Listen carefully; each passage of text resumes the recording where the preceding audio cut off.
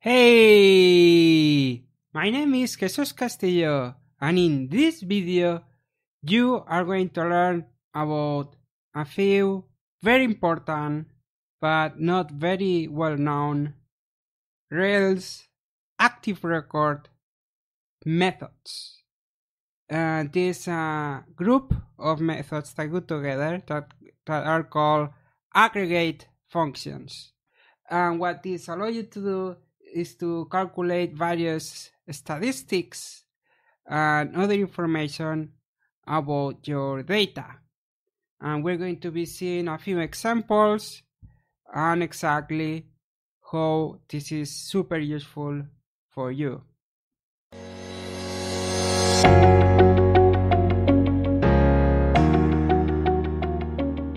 Okay, before we get started, let me quickly mention something. If you really like Ruby, visit my website rubyguides.com and get a copy of my book, which you can find when you scroll down on the page. You find a picture of the cover, you click there, and you can get a copy of my book. What I will do for you is that you will know that you are supporting my work with like these videos and my articles, and also even more important, it will help you improve your Ruby skills and become a professional Ruby developer. Now, having said that, let's go back into the topic of this video, which is aggregate functions in Rails. So let me show you something. I'm gonna use this gem called table print, okay? And that's just so we can easily see the data that we're going to be working with. So now I'm going to open the Rails console, and I just have this alias, but it just means Rails console. And as you can see, we are in Rails 5.2. Inside this Rails console, we can take a look at the data that I have prepared for you. I'm going to use TP for table print, so that's the gem, and then person.all. As you can see, we get this pretty table, and that's the whole point of using that gem, so we can clearly see what data that we have to work with.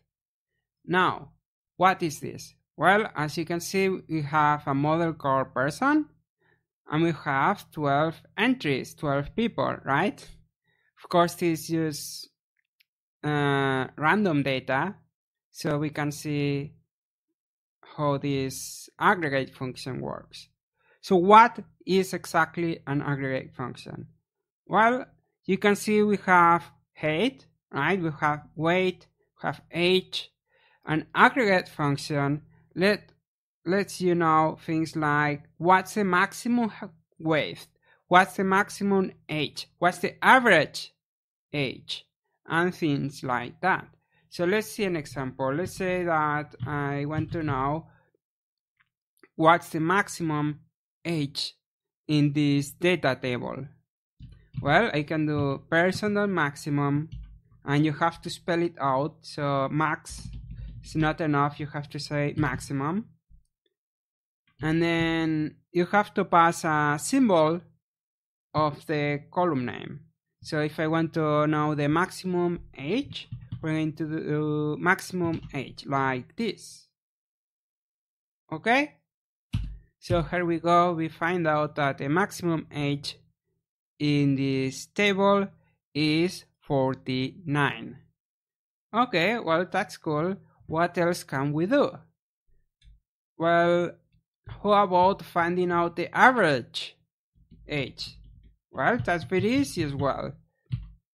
Usually, what you need to do for the average, you have to add up all of the values, right? So you will need a loop, and then you will need to divide that times how many rows you have, how many entries, and that gives you the average. But because ActiveRecord is very nice and the database already implements an average function, we can say person average age. But you will notice something interesting here. This number, it looks kind of strange. What does that mean?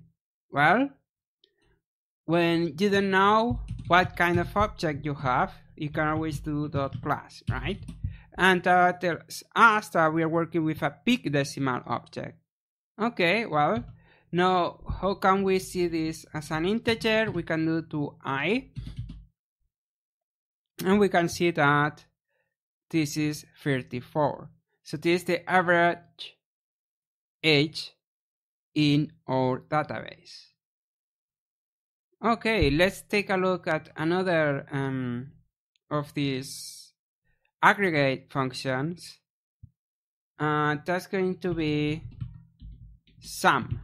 So sum is for adding up the totals. Okay, so we can do sum age, and that we add up all of the ages and give us the total. Very easy. And of course you can use other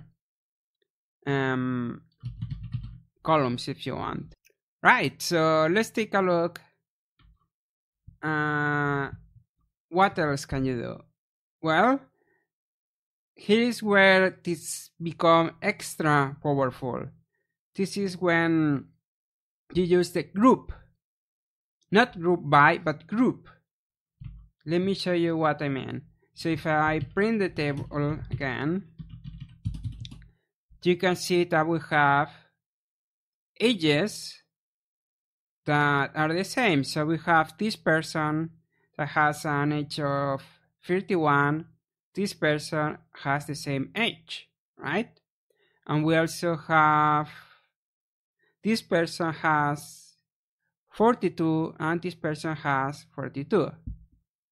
Right, so what we can do is we can aggregate this, and we can say, hey, from the person or from the people that have the same age, right? Like this one and this one, William and Kate, right? Which one of them has the highest height or the highest weight? How we can do that? Well, very easily. You can do person.group, and notice group, not group by, because in Ruby you have a group by method, but in here we have just group, right? We can do group by age, and the next step is to combine this with our aggregate function. So we can do group by age, and then we can say, give me the maximum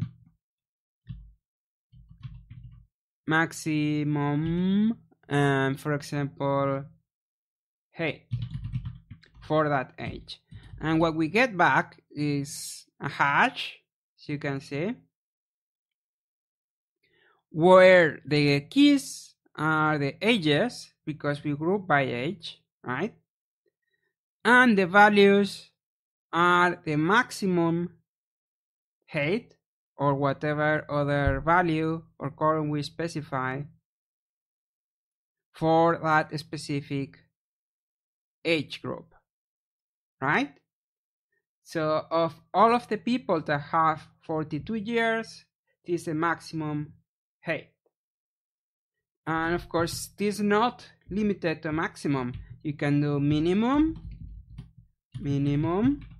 or you can do average,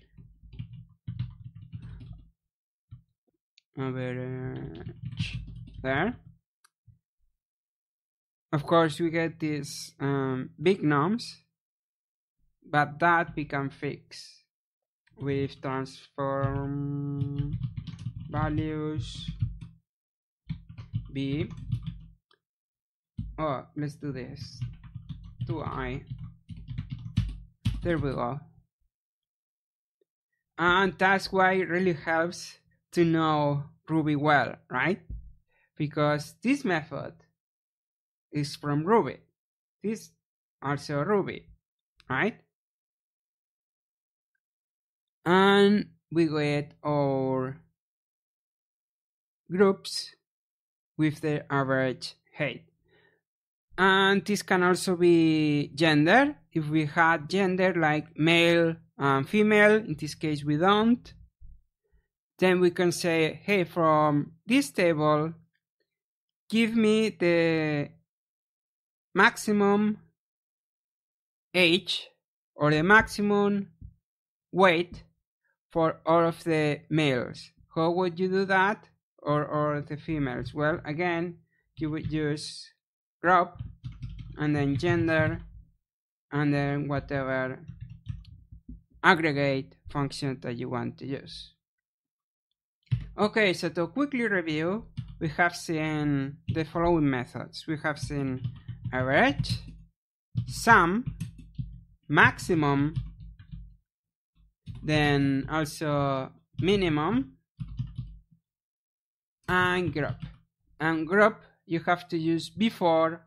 It can be combined with all of these, but you have to use it before this. Okay? And all of these methods take a column as a symbol, the column name as a symbol. So these are the aggregate functions in Rails. In the documentation, this might be explained as calculate functions instead of aggregate function, but it's the same thing. Okay, so that's it for this video. I hope you found it helpful. If you did, please click the like button for me so I know that you like it. If you want to keep learning, watch more of my videos now, subscribe to the channel if you haven't yet, and visit my website, rubyguides.com. rubyguides.com. Thanks a lot for watching. I will see you in the next video.